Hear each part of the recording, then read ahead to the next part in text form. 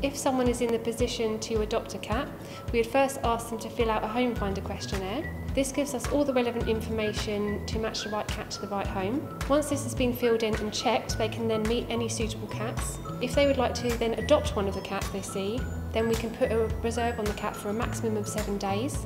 We would then conduct a homing interview where we would give advice to the owners on how to settle their new cat into their home. We would then book in a collection date for the cat to go home.